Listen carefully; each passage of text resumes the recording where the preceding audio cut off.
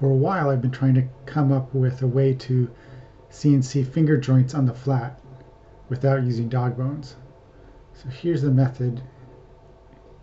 In the pin in one side, we use a roundover bit to soften all the edges. And on the other side, we can use a combination of roundover bit and a ball nose bit to match the first side.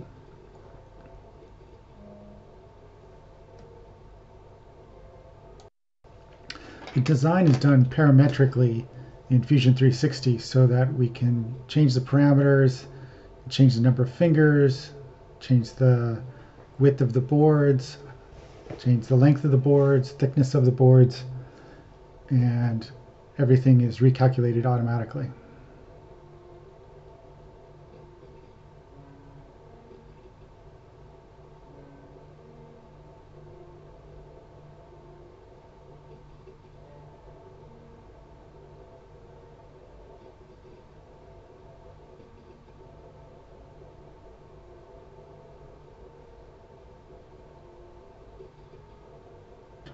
Changing the finger count, changing the length of the board,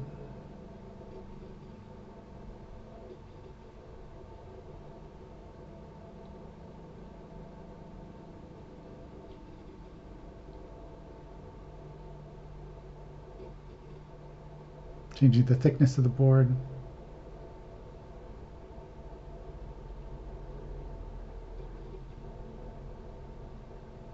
change the width of the fingers,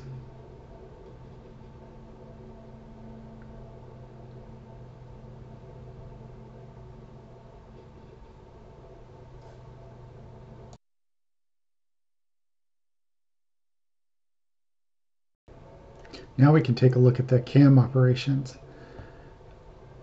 I called one board the tail board, the other board the pin board, but I'm not sure it's correct given that it's not a traditional dovetail. So first operation is just clearing out the stock so that the fingers are exposed.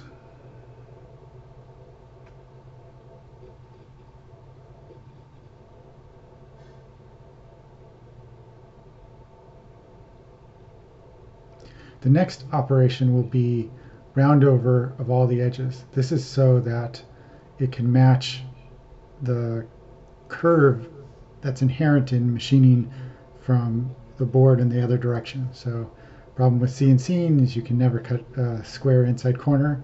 So we have to use the round over bit to create a round edge that will match the inside corner of the other board.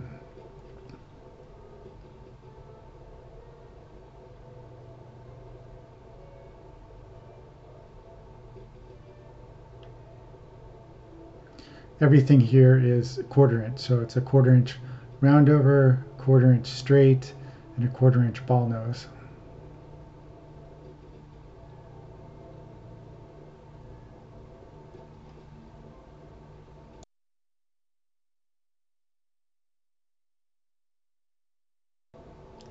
I'll hide the stock and then hide the model so that you can see that the machining operations match the model.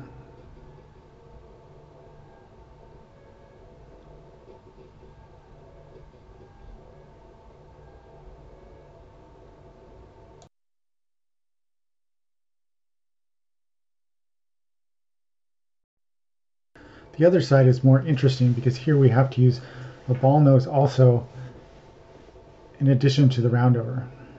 So the first operation is the same, just clearing out the fingers.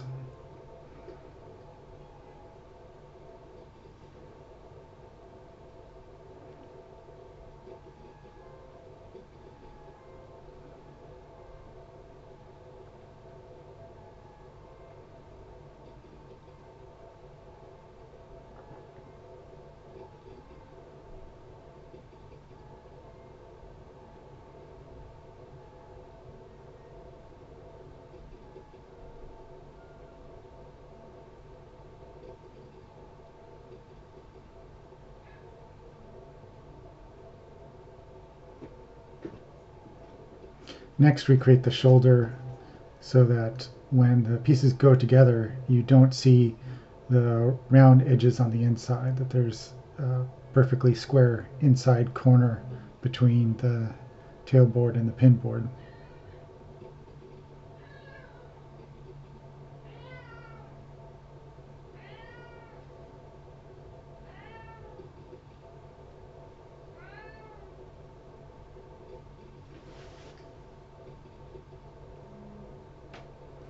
Now we do the roundovers. So the edge on this side matches the round inside edge on the other board. And then the final operation is a bit more complicated. Here we use the ball nose to create another concave surface to match the other board.